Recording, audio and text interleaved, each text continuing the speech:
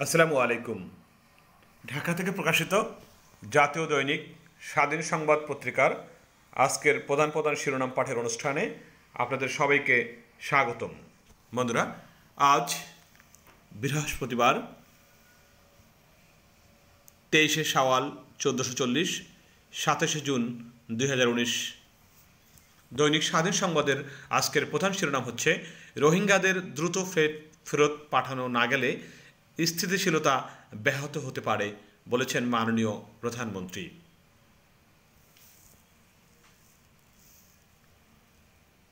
বুধবার গণভবনে স্থানীয় সরকার নির্বাচন মনোনয়ন বোর্ডের সভায় সভাপতিত্ব করেন মাননীয় প্রধানমন্ত্রী শেখ হাসিনা।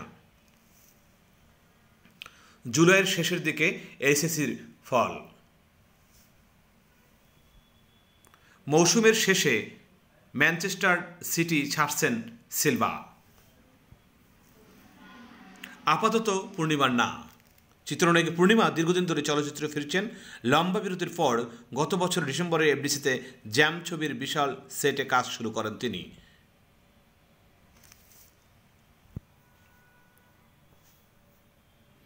তিন মন্ত্রণালয় ও বিভাগে নতুন সচিব। অনুমতি না থাকায় শোভাযাত্রা করতে পারেনি বিএনপি। অতিরিক্ত যাত্রী সবসময় ঝুঁকিপূর্ণ বলেছেন রেলমন্ত্রী। পরোয়ানা থাকলে ডিআইজি মিজানকে গ্রেপ্তার করা হবে বলেছেন স্বরাষ্ট্রমন্ত্রী। গভীর রাতে টিএসসির কক্ষ থেকে ঢাবির ছাত্রছাত্রী উদ্ধার। গভীর রাতে টিএসসির কক্ষ থেকে ঢাবির ছাত্রছাত্রী উদ্ধার। গভীর রাতে ঢাকা বিশ্ববিদ্যালয়ের ছাত্র শিক্ষক কেন্দ্রের টিএসসি একটি কক্ষে থেকে 2 ছাত্রছাত্রীকে উদ্ধার করেছেন প্রক্রিয়াল বোর্ডের সদস্যরা। গত মঙ্গলবার দিবাগত রাতে 1:15টার দিকে টিএসসির একটি সংগঠনের কক্ষ থেকে 2 জনকে উদ্ধার করা হয় বলে প্রত্যক্ষদর্শীরা জানান।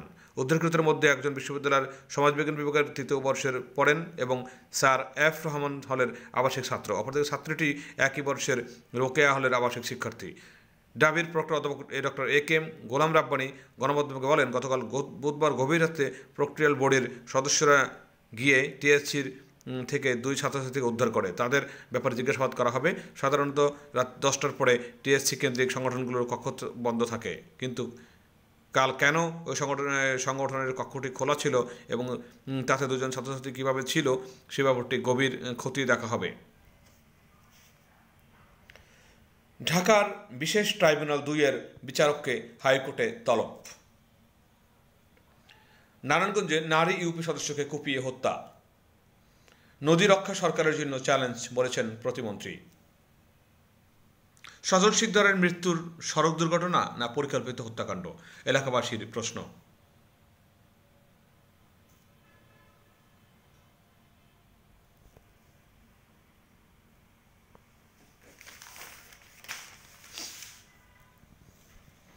সীমান্ত দিয়ে বাংলাদেশ ঢুকেছে ভারতের চোরাই ও ব্যবহৃত ফোন।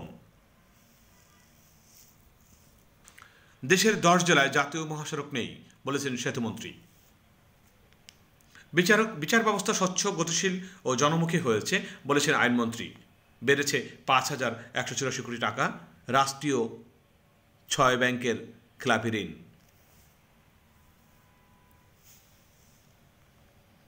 খাওয়ার বড়ি সুখী আমার ভরসা। সুখী মহিলাদের জন্য নিরাপদ ও কার্যকর পরিবার পরিকল্পনা পদ্ধতি। পরামর্শ সেবার জন্য নিকটস্থ সেবাকেন্দ্রে যোগাযোগ করা অথবা কল করুন সুখী পরিবার 16767 নম্বরে।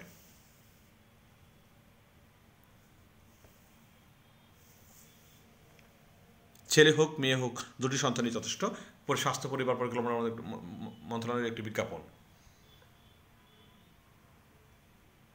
এরপরটি হচ্ছে আইএম ইউনিট পরিবার পরিকল্পনা অধিদপ্তর। ছেলে হোক মেয়ে হোক, 2টি সন্তানই যথেষ্ট বলেছেন। পুরুষের জন্য স্থায়ী পরিবার পরিকল্পনা পদ্ধতি। যৌন ক্ষমতা ও কাজ করার দক্ষতা অটুট থাকে। পরামর্শ সেবার জন্য নিকটস্থ সেবাকেন্দ্রে যোগাযোগ করুন। স্থগিত মামলার তালিকা করতে নির্দেশ। যাত্রাবাড়িতে ট্রাক চাপায় কনস্টেবলের মৃত্যু। প্রধানমন্ত্রী সিদ্ধান্ত দিলে রোহিঙ্গাদের ভাষাঞ্চলে হস্তান্তর, ত্রাণ প্রতিমন্ত্রী। এসএসসির castle and SH castle and resort চলছে অসামাজিক কার্যকলাপ। নরসিংদীতে দুর্বৃত্তদের দেয়া আগুনে দগ্ধ তরুণের মৃত্যু।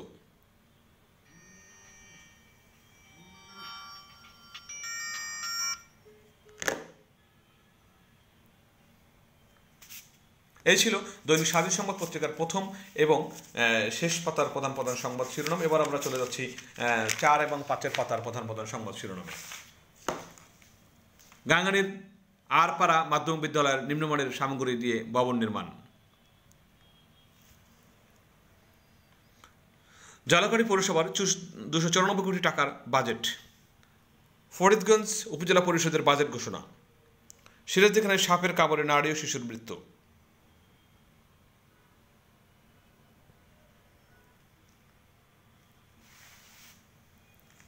নড়াইলে আওয়ামী লীগের প্রতিষ্ঠা বার্ষিকী উপলক্ষে বর্ণাঢ্য শোভাযাত্রা। গোমস্তাপুরে মাদকদ্রব্যের অপব্যবহার ও অবৈধ পাচার বিরোধী দিবস পালিত। মধুখালীতে তথ্য যোগাযোগ প্রযুক্তির মাধ্যমে মহিলাদের ক্ষমতায়নে উঠান বৈঠক। লোহাগাড়ায় আওয়ামী লীগের 70তম প্রতিষ্ঠা বার্ষিকী পালিত। বরিশাল মাদকদ্রব্য অপব্যবহার ও অবৈধ পাচার বিরোধী আন্তর্জাতিক দিবস উপলক্ষে জেলা মাদকদ্রব্য নিয়ন্ত্রণ অধিদপ্তরের উদ্যোগে বুধবার শহরে মানববন্ধন অনুষ্ঠিত হয়। গাইবান্ধা জেলা প্রশাসনের 3 বছরের পরিকল্পনা পদ অগ্রগতি বিষয়ক সমন্বয় সভা অনুষ্ঠিত।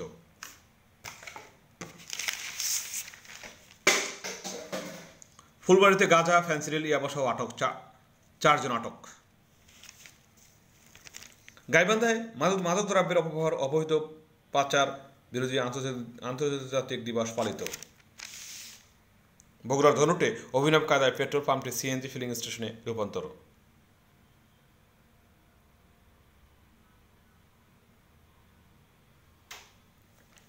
আদমদীঘিতে মাইকিং করে মুরগি বিক্রি।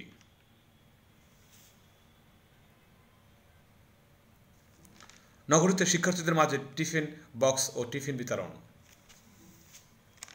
নীলফামারীতে গৃহবধূর মরদেহ উদ্ধার। বাজিতপুরে কৃষি শুমারি শেষ। উজিরপুরের ধর্ষণ মামলা তুলে নিতে বাদীকে হুমকি, থানায় জিডি।